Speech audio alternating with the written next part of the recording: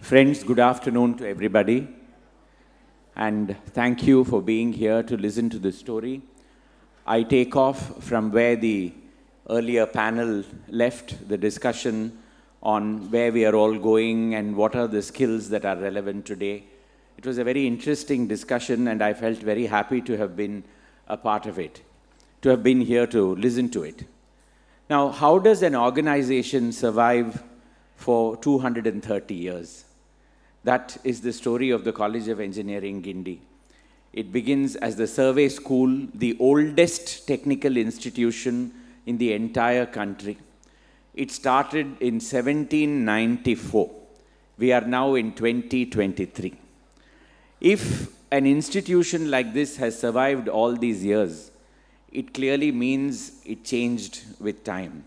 It did not remain the way it was so many years ago. Certainly, it is not teaching the same subjects that were taught in 1794.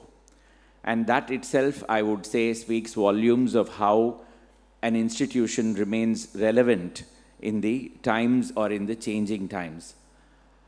Of course, being an educational institution, it will reflect changes a little late. It always happens that industry or thinking is a little ahead, and then it comes to the institution, and then it goes further. But a college that started in 1794 has a fascinating history. And I was greatly privileged to get a copy of the history of the College of Engineering, Guindy, that was written by the 1966 batch, which was published in 1991 by Ramakrishnan, Babai, and one more former student of the college.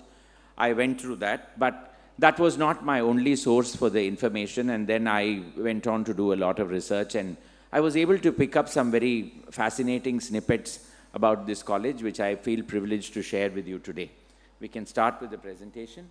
So this is your landmark building that you have in Guindy, but the story begins not in Guindy, but it starts in Nungambakam. And before that, I must also tell you that when the English began to start a survey school, the first documents have a very clear writing about how Indians are very bad in engineering. In 2023 or 2022, I don't think they would be so foolish enough to write these kind of stupid notes.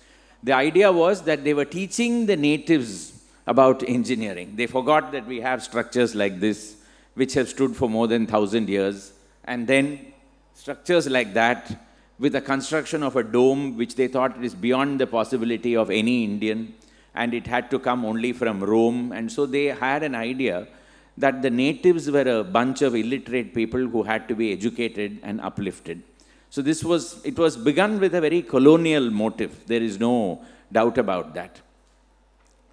But the first engineers within inverted commas, because Indians did not use this term. For us, it would have been a Maistri, or it would have been a Kotanar or a Sittal or whoever it was who was doing construction. But when they came, the first engineers were part of the British Army. And they were also the first architects, so to speak. All the buildings that were built in the 17th century and the 18th century by the East India Company, they were built by army garrison engineers. And when they built to ensure that any building will withstand a cannonball falling on it or a battle is fought around it. So when you go to Fort St. George, you will find that every building has got a thickness of 4 feet. Every wall is 4 feet in thickness, 48 inches. That was the kind of, how shall I put it, over-designing that they were doing in order to ensure that they were taking care of the requirements at that point of time. The British began to conquer, and this is a classic example of an army-built building, the oldest church built by the British east of the Suez Canal, which is in Madras, inside the fort of St. George. And there you have the Church of St. Mary. The walls are all 4 feet thick. The roof curves downward so that when a cannonball falls on it, it won't stay there, but it will roll and come down. So this was the necessity for such a design. This was the kind of engineering that was practiced by the army engineers at that time. At that time, in the 1700s, particularly from 1750 onwards, see, inge edukku vandanga vyabariya vandanga modalla. வியாபாரம் பண்ணுறதுக்கு தான் வந்தாங்க. அதுக்கு பிறகு அந்த ஒண்டை வந்த பிடாரி ஊர் பிடாரியை விரட்டுற போல் என்ன பண்ணாங்கன்னா முள்ளா எப்படி இந்த ஏரியாலாம் அபகரிக்கலாம் அப்படின்னு சொல்லி they began to conquer the areas. And it was not out of war that they were conquering. It was essentially out of treachery and fraud that they were able to conquer. And we were stupid. We were able to pass on whatever we had to them. Gradually, they found that they had a huge territory of land which they had to administer. And the first thing you do when you acquire land is you do a survey. Surveying is the first thing that even today when we go and buy a property, what do we do? EC irka, no encumbrance certificate. That's the first thing. Then patta.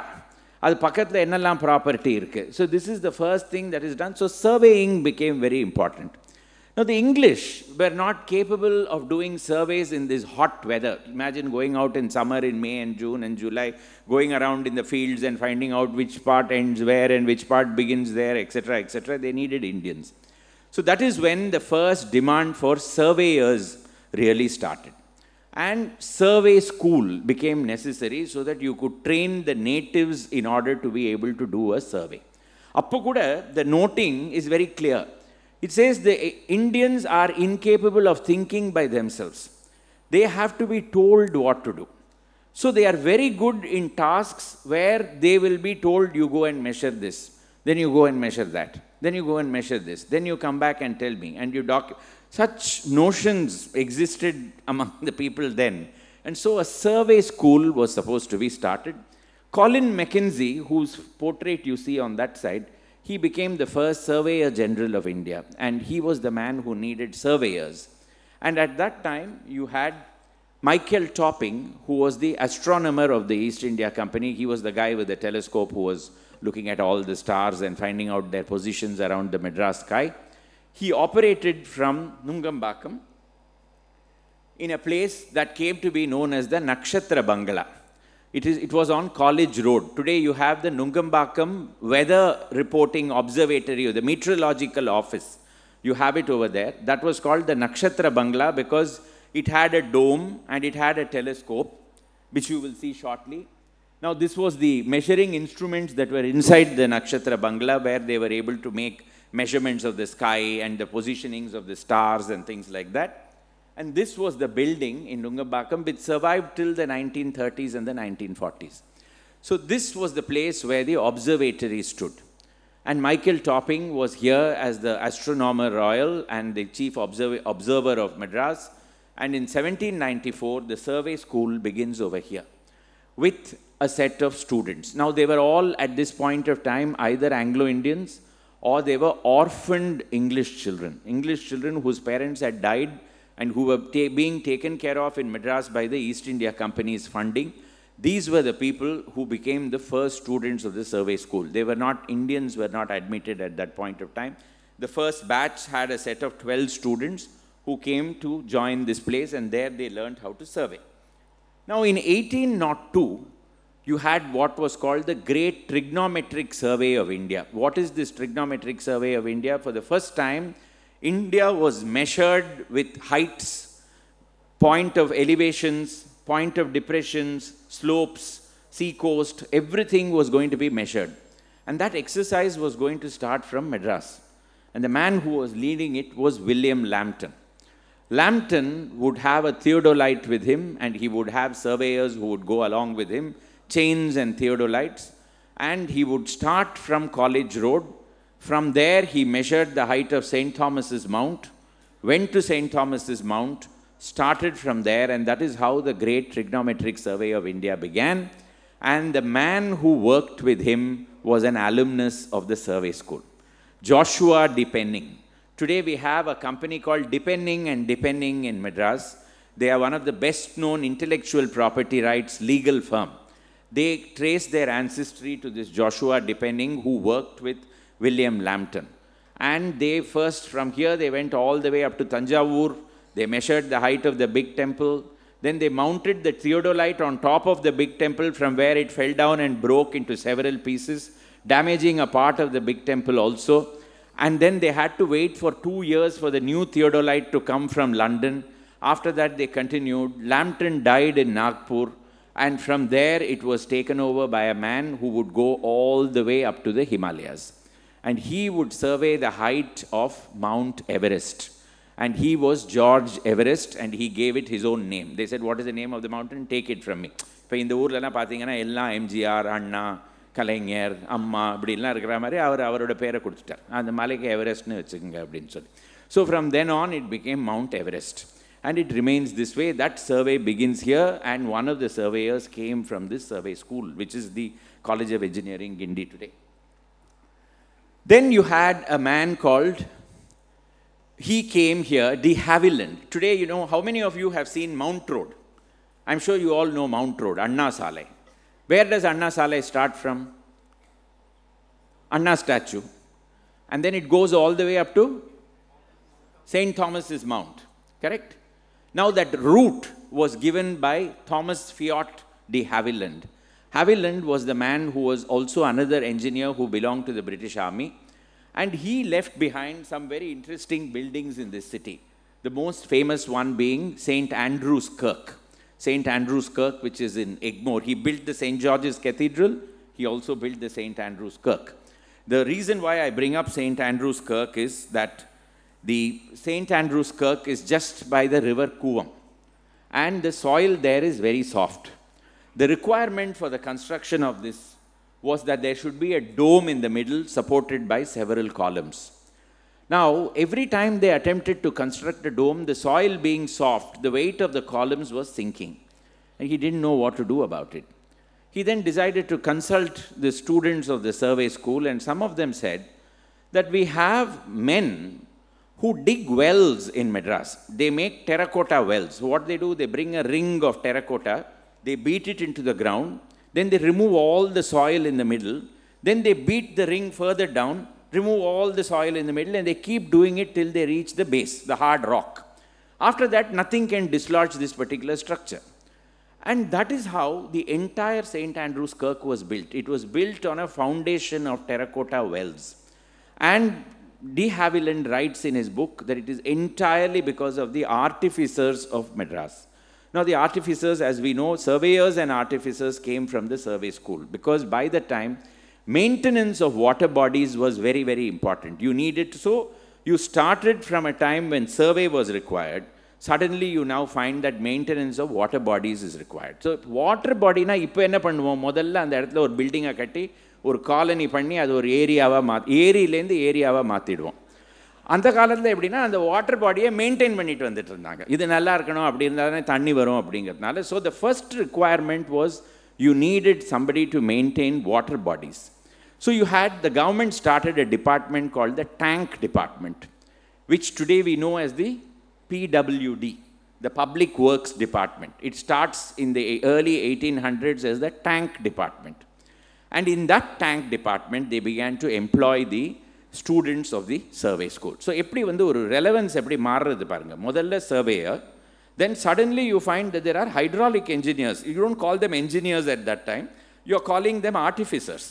So, they are now taking care of the various tanks and bunds all over India, South India particularly, and they are going around, they are doing surveys, they are taking care of the walls, the condition of the water body and all that. That's because of the students that came from here. Now, gradually, the requirement begins that you should have various courses. So, you have you have an upper subordinate course and a lower subordinate course. The upper subordinate course was meant only for the Europeans, the overseers and all that. Lower subordinate course was meant for the Indians who would go do the surveying and the maintenance of the tanks and things like this. This is how the departments got divided. So, from initially one department, now you have two departments.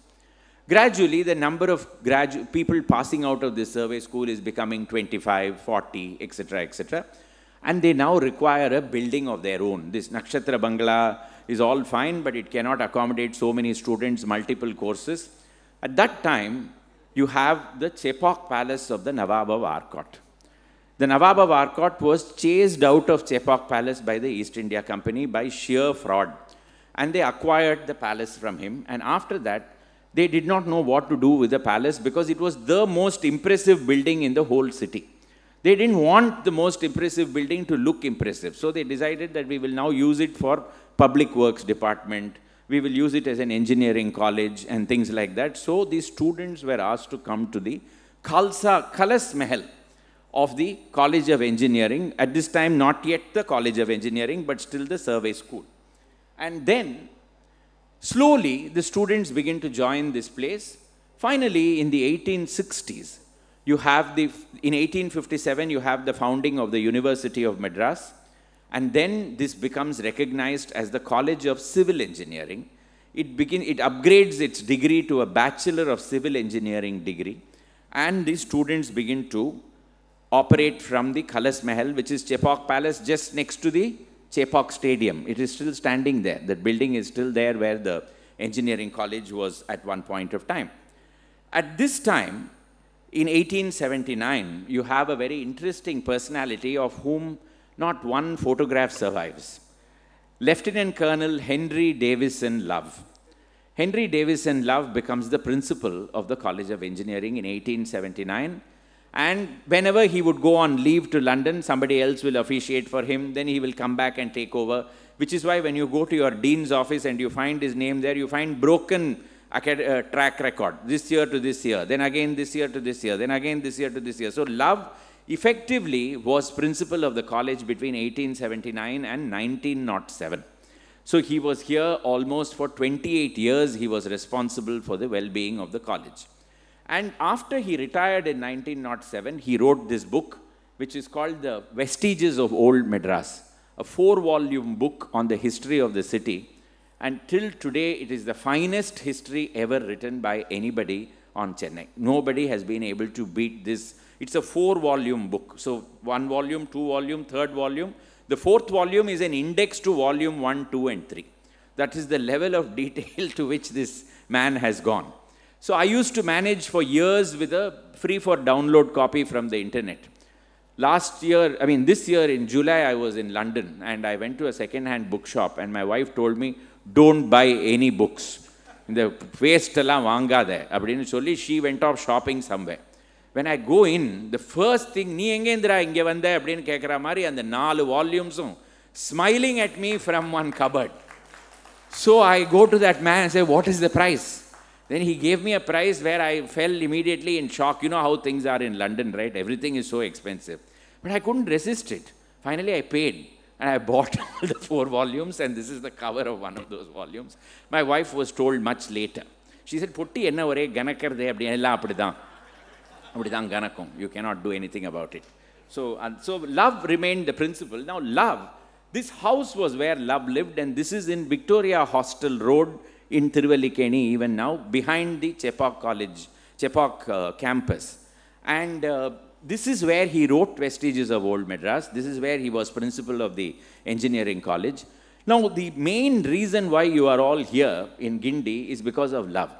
Now, next to Chepauk Palace, next to the Chidambaram Stadium, what do you have? Madras Cricket Club, correct? This cricket club used to be virtually the owner of that entire Chidambaram Stadium at that point of time. Now, Love began to eye that property.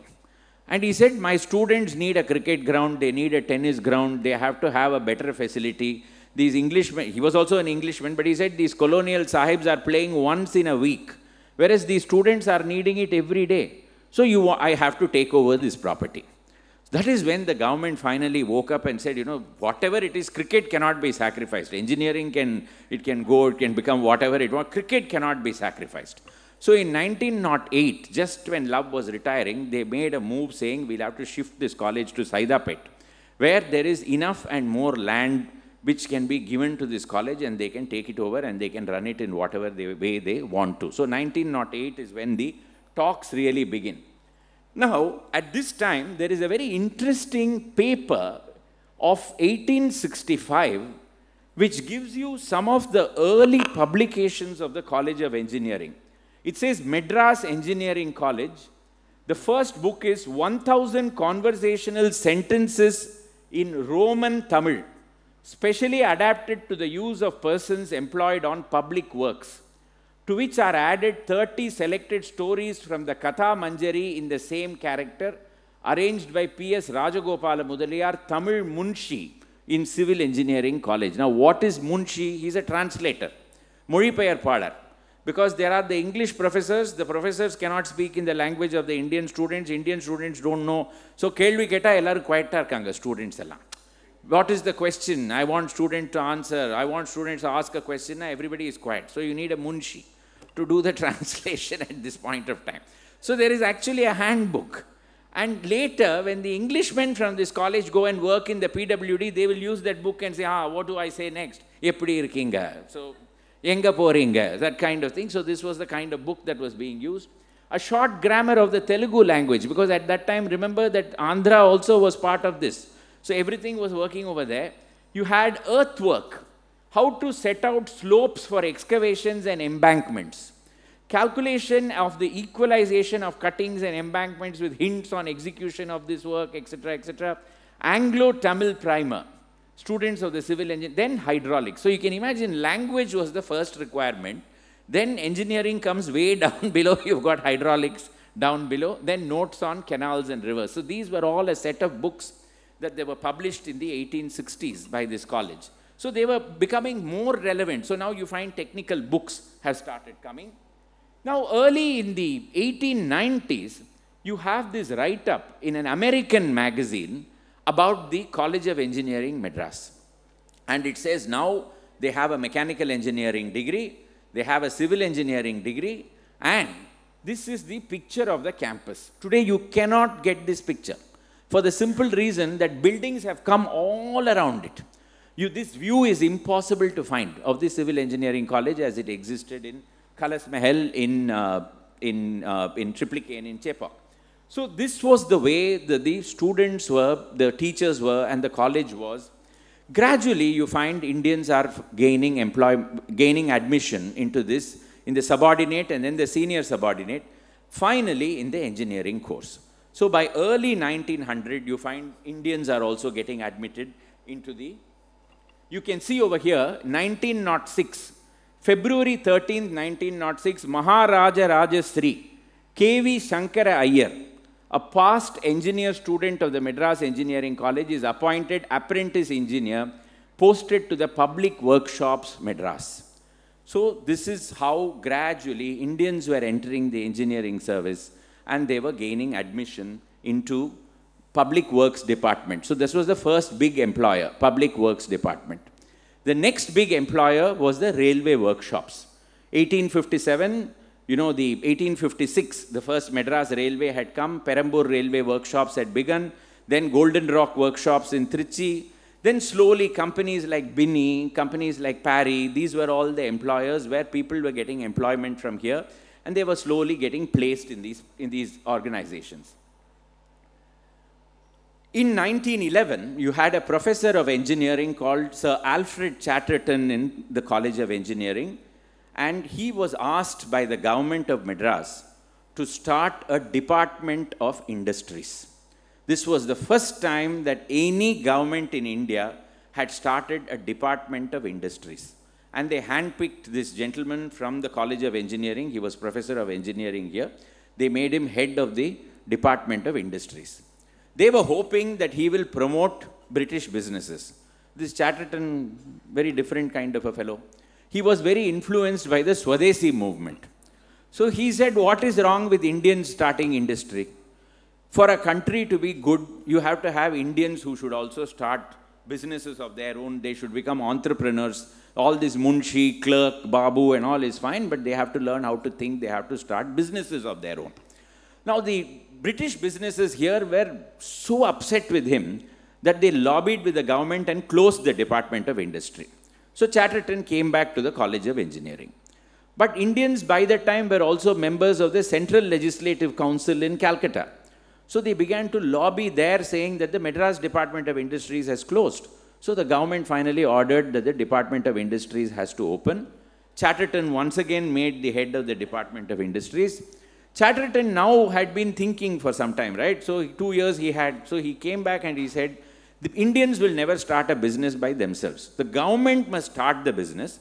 Let us run it for 2 years, then sell it to the highest Indian bidder, whoever comes.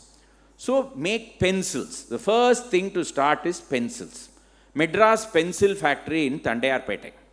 Bring wood from East Africa, bring graphite from Andhra, make the lead, make the pencil. 2 years they ran the Madras pencil factory very successfully. Then they auctioned it. We, Perumal Chetty and Sons, bought the pencil factory. All of us, I am sure, not you children over there, you are all computer, cell phone, iPad generation, but us children in the first few rows, we all grew up on Perumal Chetty and Sons pencils. Then Chatterton said, Madras is a center for leather making. He initiated the chrome method of leather tanning and curing. That time there was a man called G.A. Chambers in Madras. He took that technology and started an area called Chrome Pet, where we have the Chrome Leather Company because of Chatterton. Then Chatterton said, aluminium is a good thing to make vessels out of. Why should Indians have only brass vessels, bronze vessels, silver vessels, gold vessels? Use aluminium, very cheap. Again, nobody coming forward. He started Indian Aluminium Company, Indal. And then it was shareholding, public shareholding was invited. All this was because of a professor of engineering in this college. Let's not forget that this man had, so many great things was done by just one individual called Sir Alfred Chatterton. Now, I come to a very personal story. My grandfather, V. Ramaiah, was a graduate from the College of Engineering also. In 1917 and 1917, his father was a school teacher in Tirunelveli in a village, and he had a monthly salary of 40 rupees. And there were 8 children. Practically no money. Grandfather sat outside the school in which his father was teaching because there was no money to pay the fee, learned that way, finally on a scholarship entered that school, then wrote the, whatever you call it in those days, the intermediate or the FA examination or whatever, gained admission into the College of Engineering at Khalas Mahal, which is where he studied in Triplicane, and for 4 years completed his civil engineering. When he completed his civil engineering degree, he stood first. And this is his gold medal. It is still with me, made of gold. And this is the slide rule that was given to him. I can't even carry it. And I don't know how to use a slide rule. I asked Shankar, I asked Gopal, and they said, we don't know how to use it either. So this is the slide rule that was gifted to my grandfather. And it says over here, V. Ramaiah, Engineer Class 1917, Prize for Mathematics. This was the slide rule. So grandfather then joined the railways. He became a bridge engineer, and later, that is the close-up of it where it says V. Ramaiah, Engineer Class 1917, and then you have his identity. This is his gold medal, the Divinton Gold Medal, awarded by the College of Engineering, Madras to V. Ramaiah, Hydraulic Engineering in 1917. And then he joined the South Indian Railway Company in Trichy. He became a bridge engineer. He was involved with the restoration of the Pamban Bridge, very importantly. That was one of his big projects. Finally, he became the first Indian to become the chief engineer of the South Indian Railway Company. And this is the difference that an engineering college can do to an entire family. And it is not just one family. It was brothers, children, sisters' children, cousins. Everybody funded on the munificence of one man who becomes a graduate from this college, goes out, rises to the very top of his profession. Then he passed away, he retired in 1951, then he became a completely different man. He spent his whole life on Vedanta and Sanskrit and all that. And he passed away in 1973. Years later, when his engineering degree was eaten up by white ants, and I felt so bad that the man who had lit a lamp in our lives, we had lost his engineering degree. But these two became very precious possessions of mine. And wherever my father got transferred, these two I would take with me as a student so that they wouldn't get lost. And finally, they are still with me, and I show it to my children. After that, none of us became a gold medalist, sadly. That's a different matter. But the point is, our future was made because of one man, and that is because of this particular college. So we are eternally beholden to what, and can you imagine how many families would have benefited like this? It's just one V. Ramaiah I'm talking about. You can imagine every year people coming out, and how many batches, how many families would have been uplifted the way it happened to us. And so we look at it now, so the railways were the employers, the PWD was the employer, and so on. Times were, however, changing.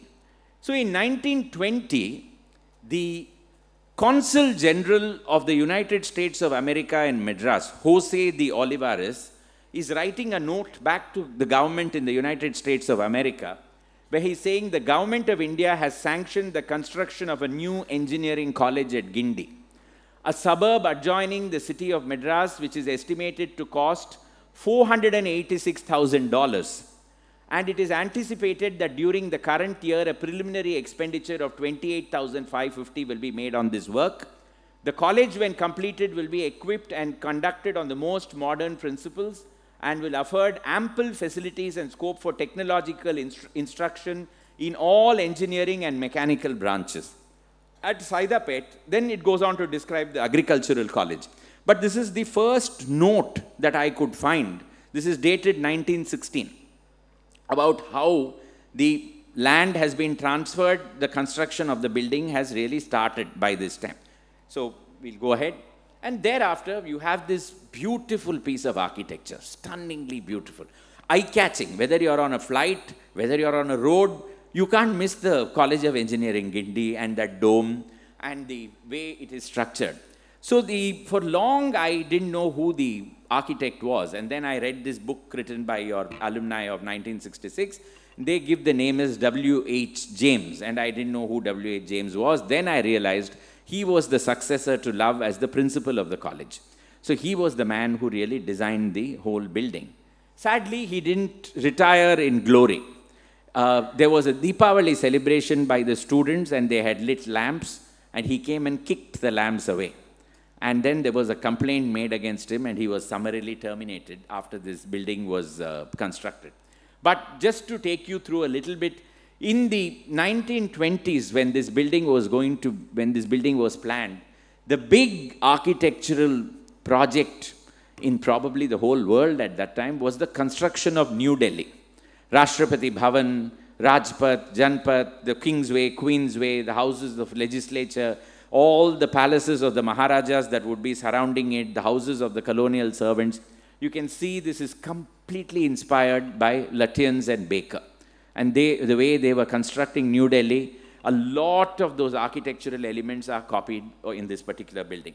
We have a lot more photographs. This is the front view.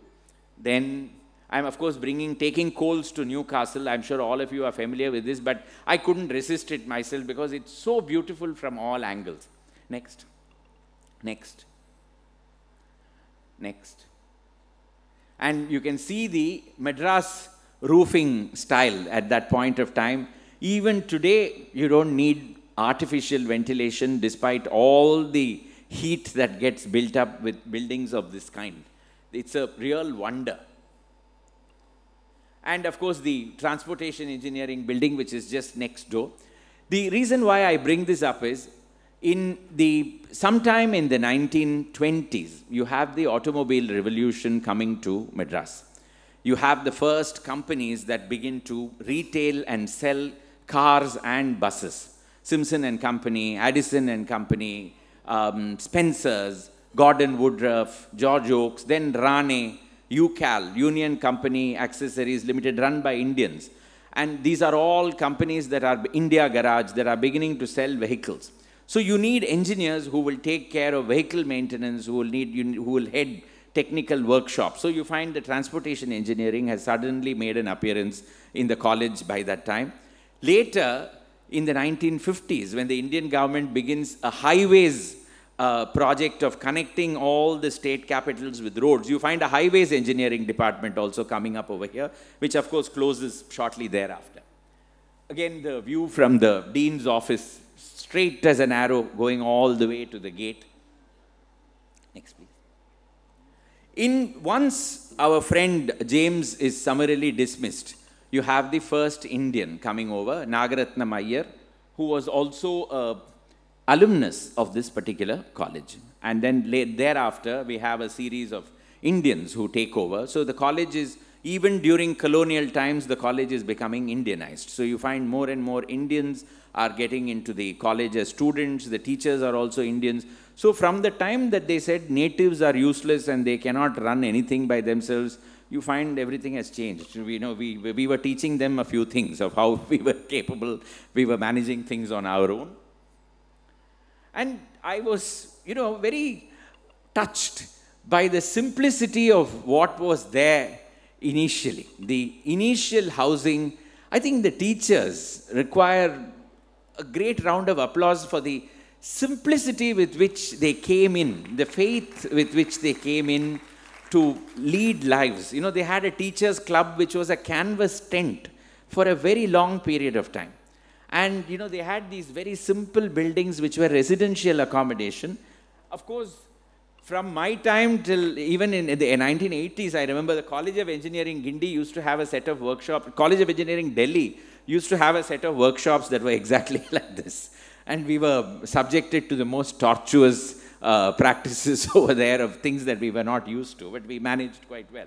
So all these buildings going back to a very, very early vintage.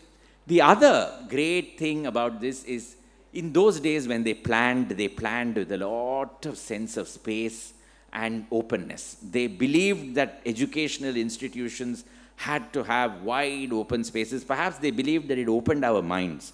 And it, the sports facilities, just amazing. And, you've got Venkat Raghavan, you've had Krishnamachari, Srikant and others, and several others who came from this institution.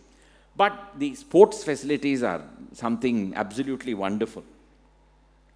Now, Indians were becoming bigger and bigger. Slowly, you had the story of V. Ramaiah. You have the story of A.V. Ramalinga Iyer, who became the first Indian to become the chief engineer of the PWD in the Madras Presidency, an alumnus of this particular college. And 3 rivers, even today, bear his imprint.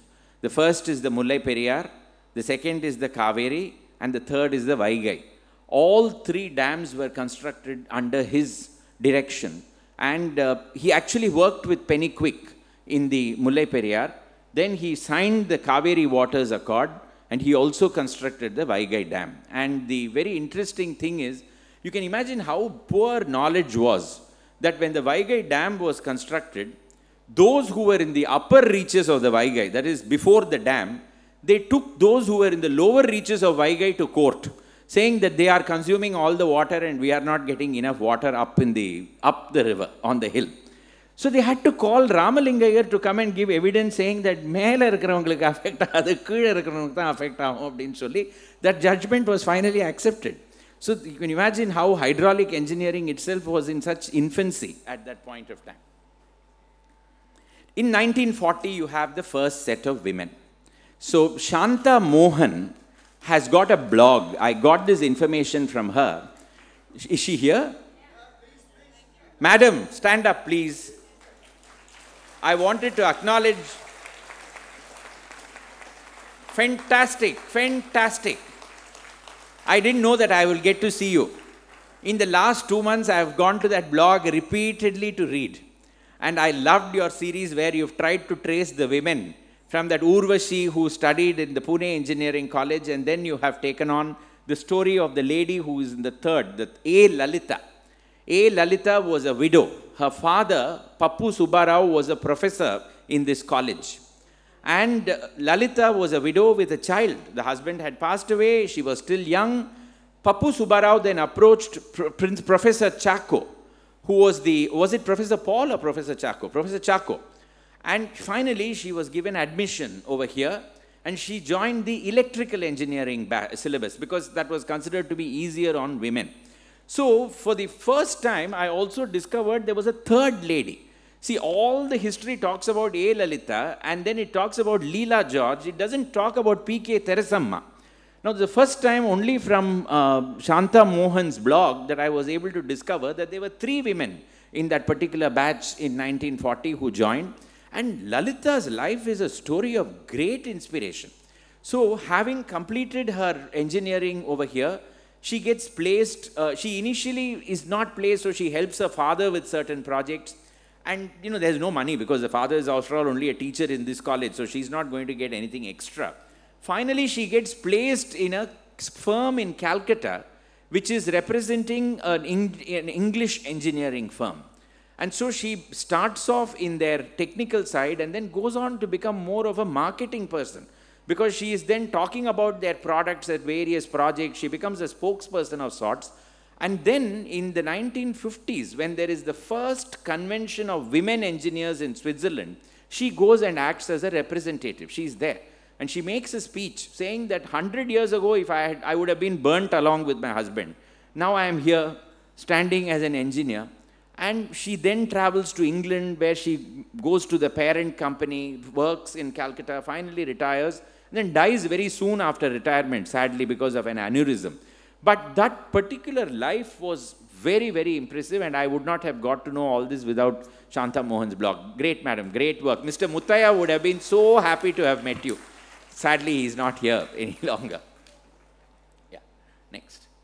Now, independence is arriving, and just around the time of independence, we have Indians investing in engineering itself. So, Raja Sir Annamalai Chettiar in 1946 starts the Annamalai University's engineering college. Similarly, you have one other college coming up in Coimbatore. Immediately after independence, you have KVAL RM Aragappa Chettiar starting what is called the University College of Technology, which later becomes the Aragappa Chettiar College of Technology, which is just your neighbor. And then we also have C. Rajam starting the Madras Institute of Technology. Stories of great personal sacrifice. Each of these men driven by vision and passion, willing to sell their houses, willing to get rid of their businesses in order to ensure that education is provided for people whom they did not even know. So, K.V. Aragappa Chettiar was actually dying, and he had sold everything in order to ensure that his institutions would carry on. C. Rajam sold his house on Radhakrishnan Salai in order to start MIT, and that is how these institutions really began. And then, in 1958, you get this news item which says, Higher Institute of Technology, land assigned in Guindy. This is the IIT Madras. And just see the reason given down below, that why has this been given? 407 acres of land in Guindy from the Raj Bhavan, etc., etc., etc. Then it says it will be recalled that the coordinating committee of the All India Council for Technical Education had recommended that the Southern Higher Technological Institute be located in the city of Madras. And in order to be of prompt assistance to the Government of India, the Madras government has offered free of cost a suitable site in Guindy, where the Government College of Engineering, with a tradition of over 100 years, that's this college, is already there. And then the University College of Technology, with its advanced studies in chemical engineering and textile technology, and the Central Leather Research Institute are already located. So if an IIT comes here, it's only because of the College of Engineering Guindy already being here. It provided that infrastructure, without which none of this would have been possible. And then, of course, you know, a series of wonderful 1950s and 60s constructions in this campus. My love for heritage buildings always takes a greater priority. Sometimes you have these hostels, and then the chemistry block, sorry, not the hostel, the central workshop, which is so inspired by Russian, architecture, communist architecture of Russia. The central, and even that man standing there against the wheel holding up the tools is so communist in the way it is, it's been designed.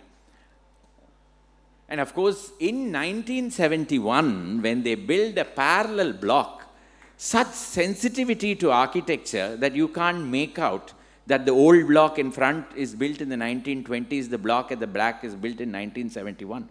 51 years later, such sensitivity in design. Of course, they destroy that E. The E for engineering, which was the pattern of the old building, is destroyed by the other building coming up behind it. But, you know, you have to account for progress. These things will happen. And then the alumni. So the first time I read about an alumni is 1903, when I read 2 students came and attended an old boys meeting. Now, after that, what happened, I don't know. But then suddenly you find in the 1940s and 50s, the alumni slowly begin to give back to the institution. And you find buildings like this, the Hall of Gines, 1968. Then you've got the Gind Engineers or whatever of 66, and so on. So gradually, the alumni coming back to contribute to the college. Now, in the midst of all this, the college syllabuses are not silent. So you've had the civil, you've had the mechanical, you've had the electrical. You find in the 1950s, as I said, the highway engineering came. Then you also find telecommunication engineering. This was the precursor to the electronics. And they were all getting employed in All India Radio, Doordarshan, and other such organizations which were dealing with telecommunications. So therefore, you find that the syllabus has once again taken a change and is now reflecting what is really required in the 1950s and 60s. And look at this one. This, again, classic Le Corbusier inspired, it's like something out of Chandigarh, where you find buildings exactly of this kind, the Vivekananda Auditorium. So once again, I look back at the arts contribution of the college, and I find that the first plays were staged in the 1940s. Lalita herself has spoken in an article about how for the first time they had women acting as women on the stage in the College of Engineering, Guindy. Otherwise, it was men acting as women. And from then on, I believe this arts wing was located in the hall of Geodesy, which is in the main building. Then it becomes part of where the State Bank counter is today. And finally, it moves into this wonderful auditorium where I myself have come for so many events in the past. So it's a beautiful example of how very non-invasive but modern architectural styles also being part of a very historic campus. And then, of course, the sports center, which is a totally modern structure. In the midst of all this, we must not forget Professor K.S. Hegde. Absolutely, your principal. And Professor Hegde, who was not just College of Engineering, Guindy, he would leave his impress on Mysore, he would then come back, leave his impress on the MIT, a great educationist. And I had the privilege of meeting this old man in the 1990s, just shortly before he passed away, a couple of years. He and I were members of the same Rotary Club, and he would make an occasional appearance, and I got to know about his greatness, but he would not talk much about it, you know. He was a man of very few words. He would let others talk about him, but he wouldn't say anything. Na indha mari panninella sollamatta. But I think lots of students carried forward his legacy. He was here for 5 years, but that was enough for an entire generation to be inspired. And after that, you've had any number of other great principals and deans and all that, of whom I don't really need to mention. Just coming towards the end of the presentation. So, you know, then you had electronics and communication, and then you've had automobile. Then you find that this was, incidentally, this was the first college in India to start the telecommunication engineering section. And then when they begin the printing technology in 1983, they claim that they were really the first once again, of which I don't know whether that's an entirely accurate statement, but they say that they were the first.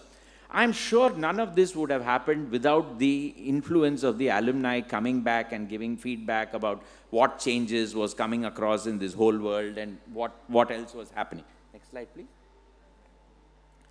In the midst of all that, we have somebody like Dana Berg, a philanthropist from abroad, coming here and ensuring that a building on ocean technology and the environment-friendly sciences would get a completely modern structure being built in the midst of this wonderful campus. So the college, in my opinion, is just not struck in time. It has changed over the years. Of course, in 1978, it becomes part of what is called Anna University. And ever since then, in my opinion, people talk about Anna University, but they don't realize that the College of Engineering, Guindy, is a center of excellence within Anna University. It's not as though this is Anna University by itself. This is a college of excellence, a center of excellence, which is within the university. So there is a big difference in when you look at it that way. So the institution itself, in my opinion, I come to the last slide, where, remember, in the 1980s, you had what was called the noon meal scheme, which M.G. Ramachandran brought about. And in my opinion, that was the greatest game changer possible, though at that point of time, everybody mocked him for what he was suggesting. But this was a man who had known poverty. And so he brought in what was called the noon meal scheme, and that brought an entire generation of students into education. So Tamil Nadu really transformed itself into a center where people were educated. You had a large literary base. The other, of course, became the privatization of the engineering colleges, and that ensured that there were many colleges available for admission. So, one college or two colleges or five will never be able to do what 100 or 400. The quality of education may vary. But there is a fundamental basis from which those who are capable and those who are willing to apply themselves can rise to greater heights, provided that education is given to them. That starts from the College of Engineering, Guindy, in my opinion. And in 1992, when India liberalized, and the foreign companies were wanting to invest here, who were the first people to come? Ford came, and then Hyundai came thereafter. They came because there was a trade body, there is still a trade body here called the Madras Chamber of Commerce and Industry. It's the second oldest chamber in the whole country, started in 1836. And the business leaders who were then leading the Madras Chamber, they presented a paper to the Chief Minister. At that time, it was Jayalalitha. And they said that the state is not doing enough to invite foreign investment, and the investments may go somewhere else. Much later, in 2008, I had the privilege of going through that document.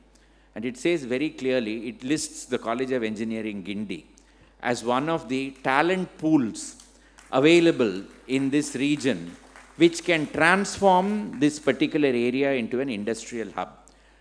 It was a wake-up call. The government then went out and welcomed Hyundai and Ford later, Ford and Hyundai in that order. The engineering pool from all over the state, including the College of Engineering, really is what gave them that strength to come here. And today, Chennai makes 3 cars every minute and 1 heavy vehicle every 90 seconds. It also supplies 33 1/3% of the automobile components made in the entire country. I don't think this would have been possible had it not been for a technical base that existed. And the base for that base is this College of Engineering, Guindy. Thank you very much for your time.